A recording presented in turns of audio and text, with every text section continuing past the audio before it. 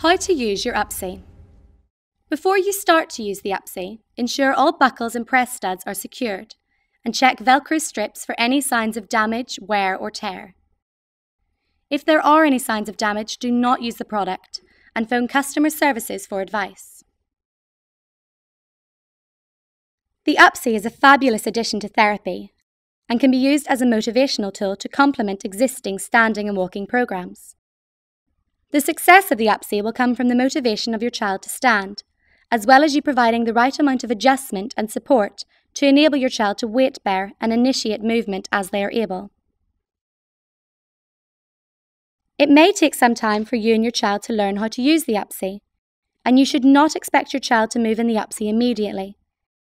They may only be able to support themselves for a very short time at the beginning. When you first use the Upsee, try just standing with your child, for example at a table, and let them use their hands to play with toys, clean the tabletop, or play with siblings. Your child should be able to bear their own weight, even for very short periods. If your child simply hangs, they're not getting the most out of their Upsee. Take your child out and try again later. Don't be discouraged if you have to repeat this for a while. It can take a bit of getting used to.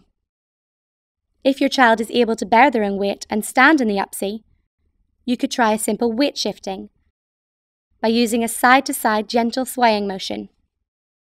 When your child is able to bear their own weight, you can encourage them to take steps by lifting one of your feet slightly. If your child is ready, you will be able to feel them taking over the movement. Allow this to happen, and step with them as they are able, guiding their feet as required. To get the most out of the Upsee, you should compare this process to learning a dance routine with your child. You may both find this a little strange at first, and it may boost your confidence to be close to a wall for additional support. You will also find it helps to walk with your feet wider apart than usual, so that your child's feet are a normal distance apart. This prevents your child's feet scissoring and makes you feel more stable. You should take notice of which foot your child prefers to start with, as well as their natural step length and speed of movement. What direction do they want to move? Look where they are pointing, looking or touching. Using the Upsee to do what your child wants to do will keep them motivated.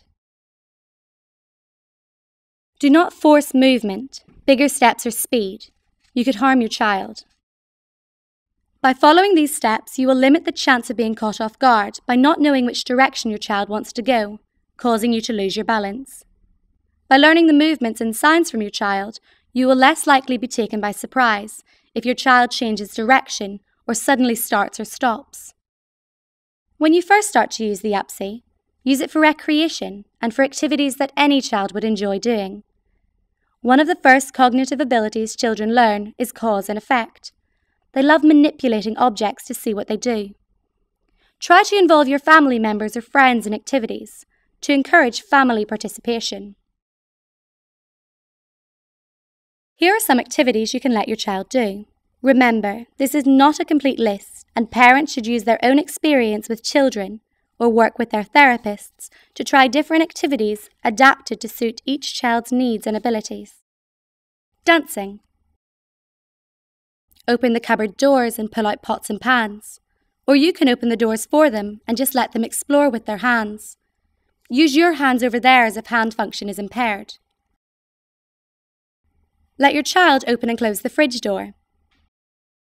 Walk to the front door and let your child play with the keys in the lock. Play with siblings at eye level. Take posts out of the mailbox. Greet guests at the door. Push a wheeled toy. Throw and catch. Action songs. Go for a walk outside. Start by walking to the end of the garden, to the gate, along the path. Play with the family pet.